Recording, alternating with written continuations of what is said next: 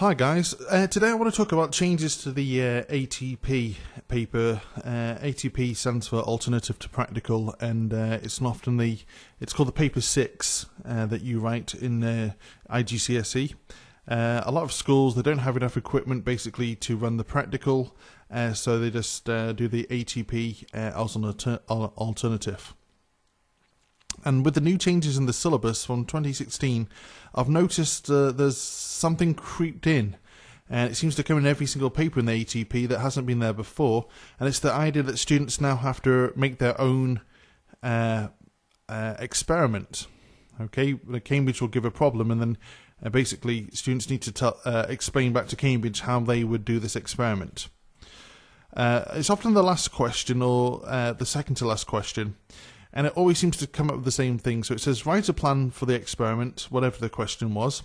You must include the apparatus needed, how you can obtain the results, the instructions for carrying out the experiment, the measurements you're going to take, the precautions that you'll take to ensure that the results are reliable as possible.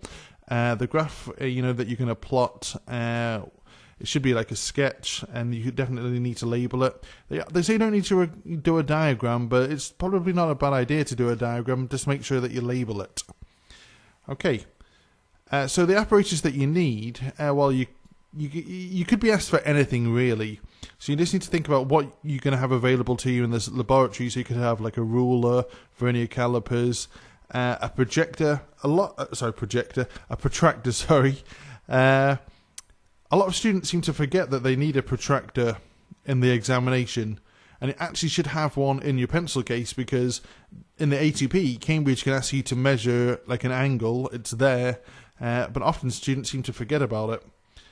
A pan balance for measuring mass, some Newton meter or spring meter.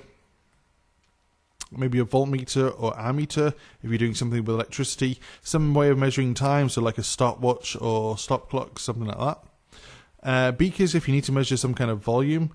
Maybe you might need vernier micrometer, and if you're measuring some kind of temperature experiment, well, you're definitely going to need a thermometer, or maybe even you might actually want to use a thermocouple as well. But anyway.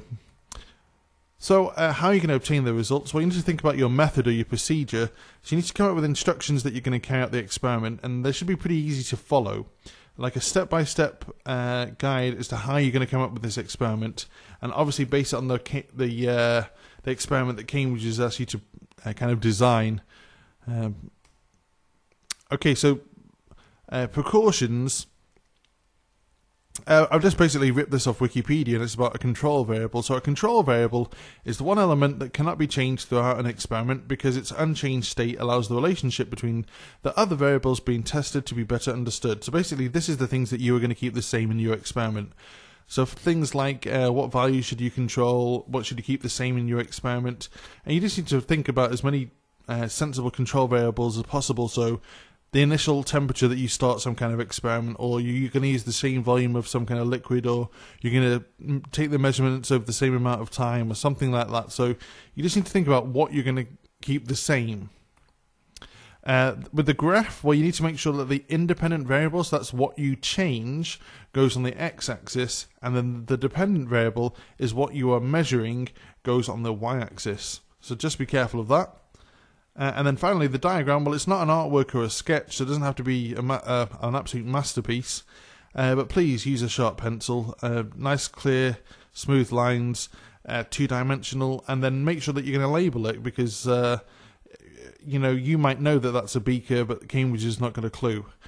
So please make sure that you label your diagrams, even though you might think it's obvious.